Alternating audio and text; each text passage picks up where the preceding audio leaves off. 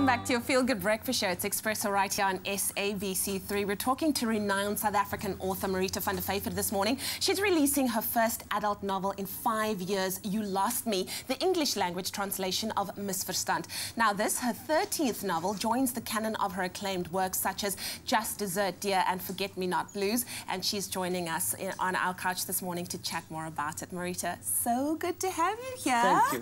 I must tell you, your novels are absolutely amazing, but this is your 13th one, You Lost Me, which is basically the story of two South African companions who find themselves in Paris during the 2015 attacks. What exactly was the inspiration for the story, and did you draw any parallels from your own life?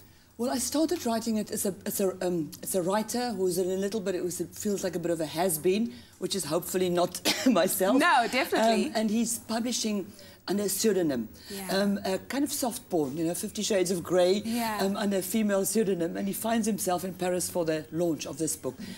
Not knowing, but he's so fed up with things that he's actually thinking of writing himself off instead of writing another novel. And then, of course, the terror attacks happen, and he and the South African au pair, young girl, are in a way caught up in that and spend a weekend wandering through a strangely traumatized Paris.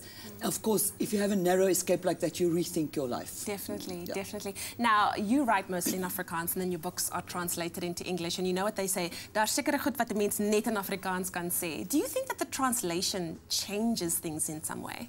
Except some things are just, especially some swear words. Yes. In Afrikaans, you don't find them anywhere else. Story. But I do think, I'm fortunate that I've got a very good translator, Annelies Visser. Wow. A lot of credit goes to her. It's the 4th book we're working on together. And you know, that really helped, plus a good editor at Penguin. And yeah, no, I'm very, very happy with this. I love it. English. Now, you write for various generations, from young children to young adults to adults. I catch them when they're still kind of babies with picture books, and then they know my name and they keep on reading I love it. I love it. Get them while they're young. Yes. How do you change your approach for each novel? It all depends, you know. I also write movie scripts and radio plays, so each genre is different, but each one has its own challenge. For instance, for kids, I try not to ever censor myself, but there are certain things, or even with teenage fiction, you have to be more careful about the way you say it. And with adult fiction, you can really go all out and say everything. And in movie scripts, again, it's very, well, that's a specific thing, and you have to think visually. And with the radio, you have to, like, write for the blind. So, but each has its own challenge, and that's what I like, because I live from my writing, and I can't just live if I publish an adult novel every 5 years. So, now, I know that you've lived in France for a few years. Do you think that that's kind of influenced your writing, and will you ever publish a book in French?